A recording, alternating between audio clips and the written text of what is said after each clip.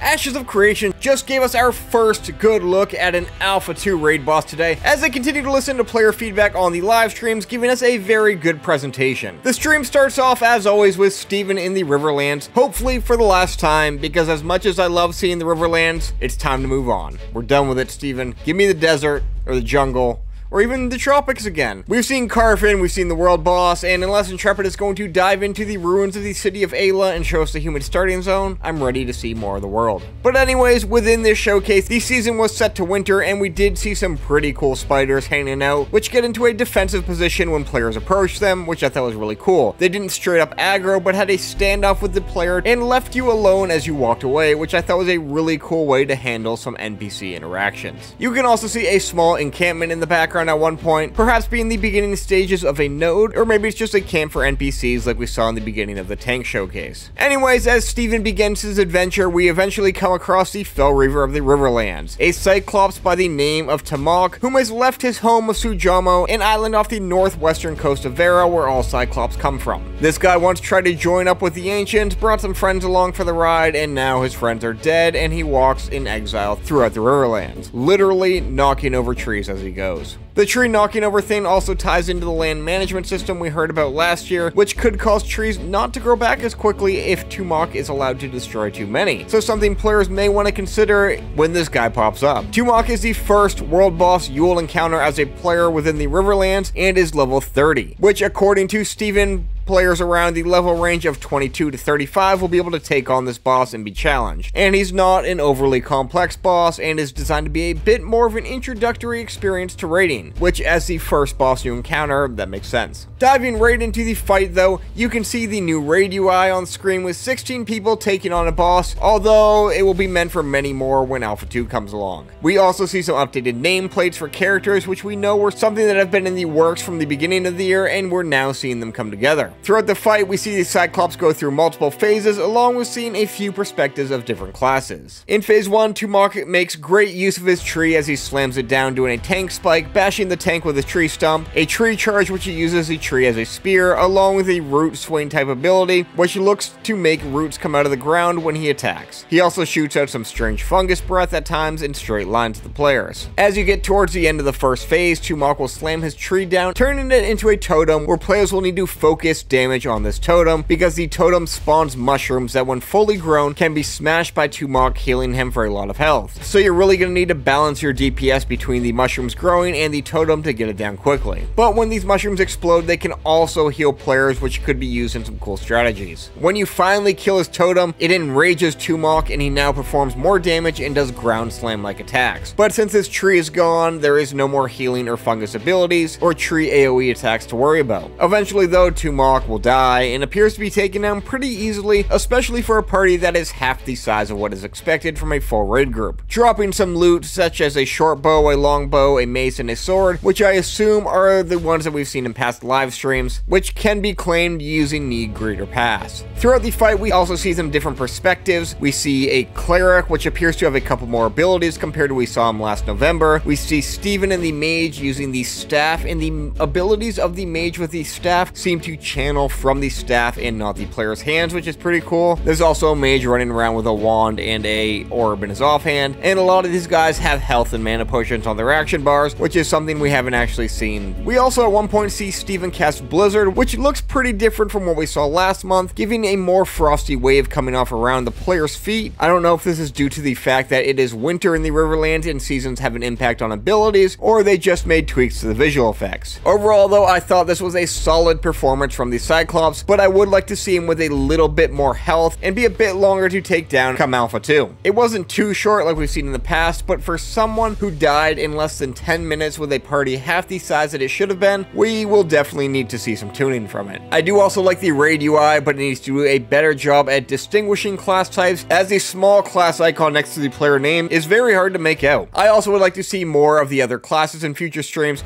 as the transition seemed to be a bit more of an in a blink of the eye type of deal and returning to Steven rather quickly instead of sticking with the different archetypes. And also, where are the Phoenix Initiative testers? This could just mean that they're not testing yet, and their Intrepid's doing all internal, which would be a bit disappointing. I kind of thought they were doing testing up through this point. Maybe not, I don't know. Again, I'm not PI, so I couldn't tell you. But overall, I think it was a pretty cool looking early level fight for Ashes of Creation. If you made it this far into the video, then I assume you are enjoying this content, so please do me a huge favor and click that subscribe button, hit that thumbs up, and comment down below your thoughts on the Cyclops stream.